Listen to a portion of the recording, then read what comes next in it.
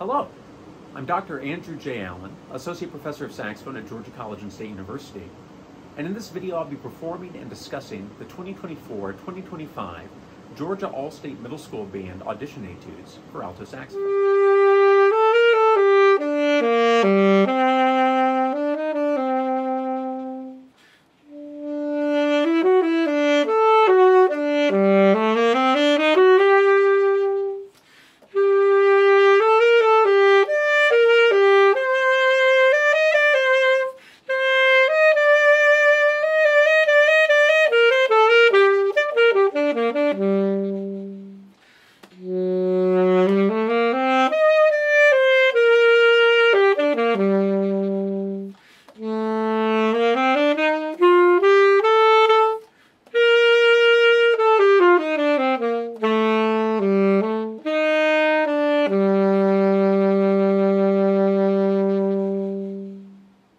That was the lyrical etude.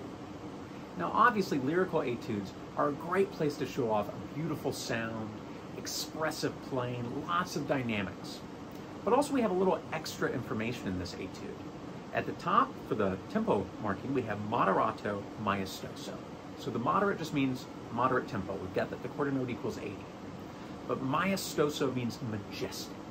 So when you're playing this, I want you to think about being regal and just going for those big dynamics and being graceful in them all the while. Also, some of these longer note values, especially the quarters and the half notes, are great places to start experimenting with vibrato. Now vibrato, I'm using it in the video, is that little undulation of the sound. If you're not comfortable with that yet, then pause this video after I tell you what to do. Put into the search bar of YouTube, Andrew Allen Vibrato Van Doren. I'll try to remember to include it in the description of this video. That's a video I did for my friends over at Van Doren that'll give you a lot of pointers on getting comfortable with vibrato. One other little piece of information, technique-wise in this, in bar 7, you've got all those repeated C's and B's. So something that's going to make your life a little easier is instead of flipping back and forth, you can actually use the alternate C. So play your B and then just add the middle side key in your right hand.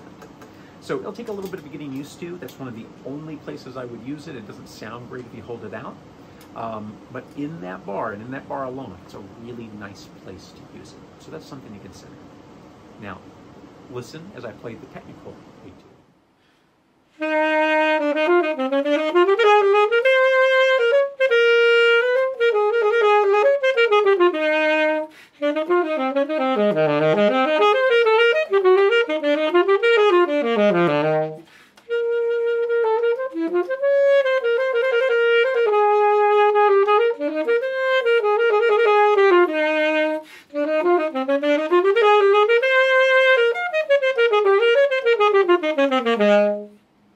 So the technical etude's got quite a bit going on.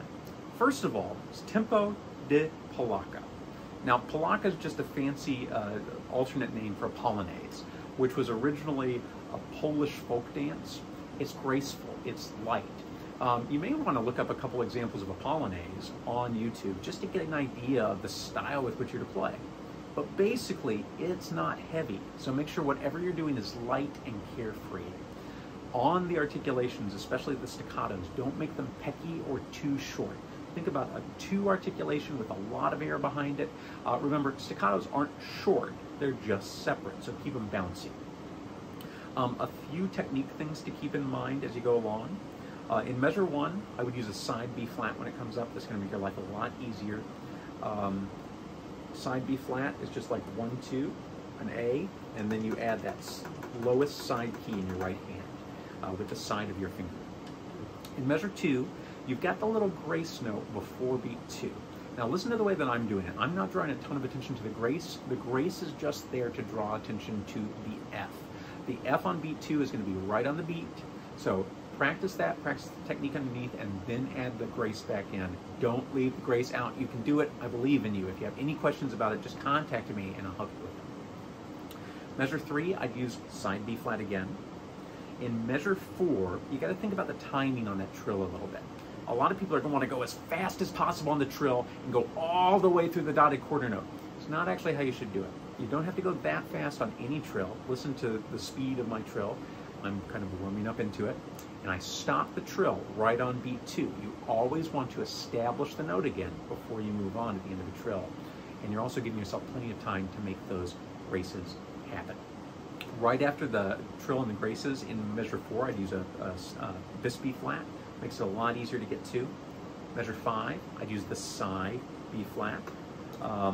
Measure 16, I'd use my side B flat. Also, the trill timing is the same kind of concept as in measure 12. In both of those, you want to make sure that you're trilling the note all the way until the and of 3, and then you're going to hold the pitch and give yourself time to do the grace. Measure 13, I'd use a side B flat. Measure 15, in beat 2, I'd use a side B flat, and in beat 3, I'd use a bis B flat. And finally, in measure 16, I'd use a side B flat. So when you're practicing this, make sure that you're going in small chunks.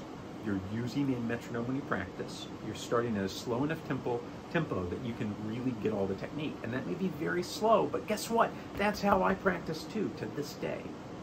And just make sure that you're slowly increasing as you go. You got plenty of time on this. If you rush yourself, it's going to end up cramped, it's going to end up uncomfortable.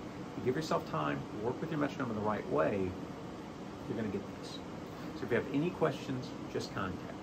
Thank you so much for watching this video. If you have any questions or you'd like a free lesson with me, just reach out at the contact information at the end of this video. Happy practicing, and best of luck as you improve as a saxophonist and as a musician.